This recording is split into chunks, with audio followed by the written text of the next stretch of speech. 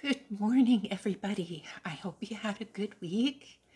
So happy that you're here with me today on March 22nd. Happy spring. I know today doesn't feel like spring. We're calling for snow later today, and in Ontario, it is -6 Celsius. That is 21 Fahrenheit. Now, in my family, there's a couple of people who play hockey. One's a goalie and one plays defense, and there's something they call talking about the shutout. And because today we're talking about spring and getting ready for warmer weather, that might be talking about the shutout. And that's talking about something before it happens and calls on the opposite. So, anyway, I still am going to say happy spring. I'm Kathy. Welcome to Yarn with Heart. Today in this chat, I will be sharing 5 tips that get us ready for when the weather starts to get warmer, as everyone prepares to knit and crochet year-round. Also about a household item that I made for the Tropical Bird Make-Along, and a few updates on blankets that I'm working on this month. On Monday, I received happy mail from Gina at Knitting Turnpike. My name was picked on her giveaway, and I have permission from her to show what I received. So thank you so very much, Gina. The happy mail will be in a separate video if you would like to pop over and take a look there after you watch this one. Next week will be about a completed blanket. I hope it'll be completed by next week. And about a prayer shawl that I completed this month. Using yarn from the You Decide vote that we had in January. For those who are new to the channel, the vote was about what to do with some pink and white and gray yarn that I was challenging myself to knit a half hour a day with. There was enough yarn after the completion of the baby blanket to make a lovely shawl that I will bring to my prayer shawl group at their next meeting on the first Friday of April.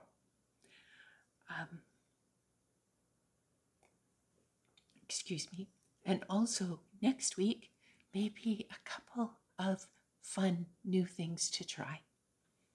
So if you subscribe and ring the notification bell, you won't miss that next video on March 29th.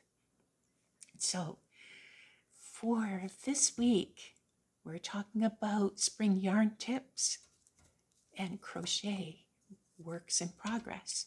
So these are the things that I will be doing the next 4 to 6 weeks before the weather starts to really warm up. Tip number 1, the first few weeks is a good timing. I'm going to have to go over here just to pick it up. The first few weeks is a good timing to finish any large WIPs that are almost done. Ones that will be hot on the legs when the temperature is getting warmer. This one is a bag-a-day blanket that it's called the Peekaboo Shells blanket. And I did use the bag-a-day tutorial. This pattern was suggested to me by Christine Abrams in a comment to me. And she has permission to mention her name, and I'll put a link to her YouTube channel down in the description box. I have loved the pattern. And if you haven't seen Christine's channel yet, she's very friendly and works on many interesting projects. All of them are crochet. I will say that I started this blanket in February and I had hoped to be finished by March 8th. Now, part of the reason I'm still working on it, I will put a picture somewhere up here. Now, I'm not going to say what yarn this is. It is a discontinued one, and I don't want to out any particular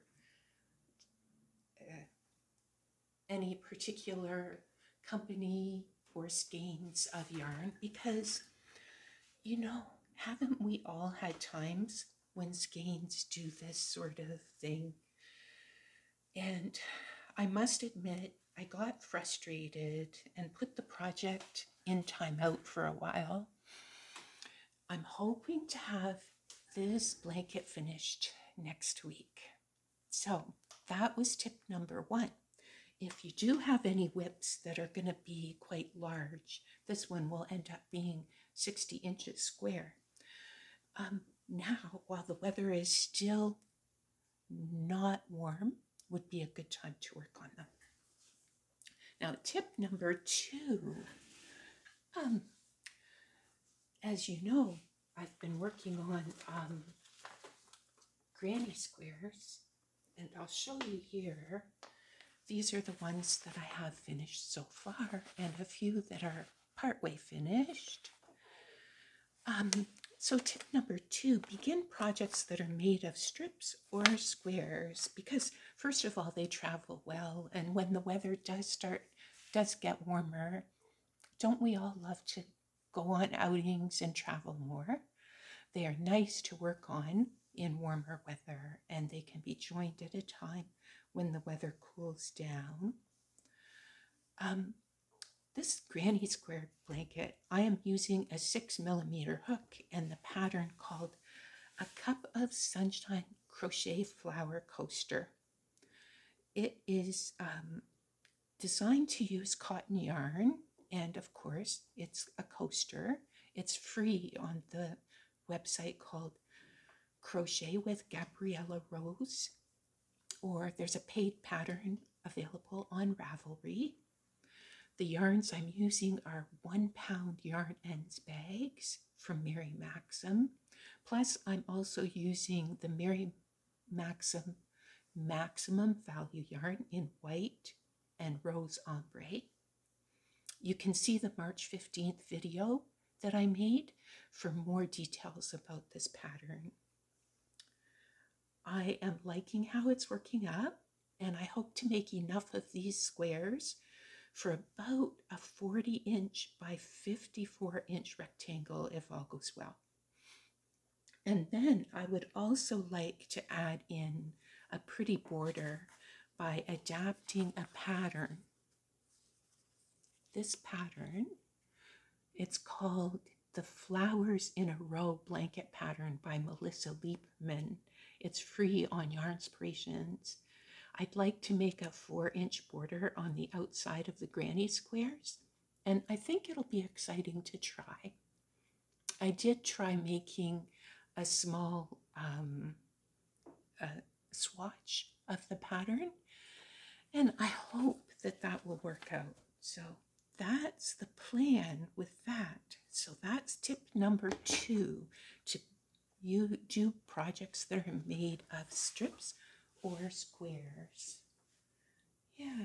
And tip number 3, sometimes do projects that use cotton or linen or bamboo instead of acrylic and wools. Maybe include some wearables or household items from summery yarns. One of the patterns that I tried as a possibility with the granny square blanket was this one. This one's called the Premier Full Bloom Dishcloth by Premier Yarns Design Team. So I did try this one, and I thought it might be a good one for the blanket, but I decided not, as it's using a lot of yarn per square, and I'm concerned that I might run out of some of the colorful yarn. But also, since this is a blanket for donation, and the blankets might be stored with many other blankets in large clear bags, the flowers could get squished and misshapen during storage. So this pattern would, however, make a very pretty hot pad if made in 2 layers out of 100% cotton. So that's what I'm planning as a possibility with this one. I'm going to consider making a large flower and then in 100% cotton, and then a similar sized piece that's just a flat piece, and then join the two. So it'll be nice. It'll end up almost like 3 layers and can be used to put on a warm bowl or something on the table. I thought that would be really pretty. So that's how I adapted that one. And I must say, if somebody is making a blanket for their home, this would be quite nice to use as a square in a blanket. It's very textured. And if you're not worried about heavy things piling on top of it, that would be quite beautiful in one's own blanket. So that's tip number 3. And now there's only 5 tips, so 2 more tips left. Oh, plus 2 bonus tips. Tip number 4 is to get a head start on the gift cupboard. And I did do that.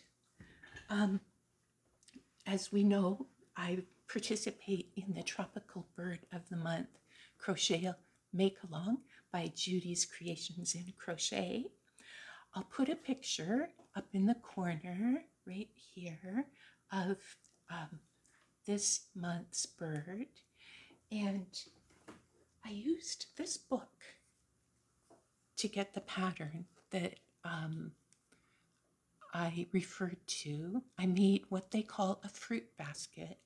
This book's called Granny Squares, Over 25 Creative Ways to Crochet the Classic Pattern. The book's by Stephanie Gohr, Melanie Sturm, and Barbara Wilder. I used a 5mm hook, and I modified this basket by doubling the thickness of this edge. So yeah, a 5mm hook. I might add a plastic square and a second layer to stiffen the bottom. You can see that the bottom is a little, it sort of curves in on the bottom. But if someone is setting it on the table, I think that will be okay. I use Bernat Super Value in the colors Lush and Burgundy, and Loops and Threads Impeccable in the color Orange Crush. Also a Tangle bag from Cambridge Fibers in the color Yellow. So this I will probably gift to one of my aunts because she likes to collect baskets, and this I think she'll really enjoy. And it will be different from any other basket that she has. Other small project ideas, of course, are hats and scarves and cowls, and cute season-specific items, small items for donation. So yeah, by working on one gift a week from now until the end of the summer, a lot of this holiday, a lot of holiday gift needs could be ready before the crush of the end of the year season comes. So tip number 5 is to check to moth-proof all yarns and also find any finished items or items in the closet or drawers that are currently worn that need to be repaired, replaced, and for finished items, wash and leave plenty of time for them to dry well before storing. Now is the time before the warm weather comes. This is especially important if using any animal fibers, as moths will be flying outside soon, and it is important to guard against damage. So that's tip number 5. Now 2 bonus tips. These are from the comments. One was to make a shopping trip at a favorite location to get some yarns that will be needed during summer makes. That one is always fun. And another from the comments, someone had said, continue making the same projects year round. And I think that's a good choice as well. So to everyone, thank you so much for joining me. Have a wonderful weekend. Enjoy your crochet. Enjoy your knitting. And I hope to see you next Friday.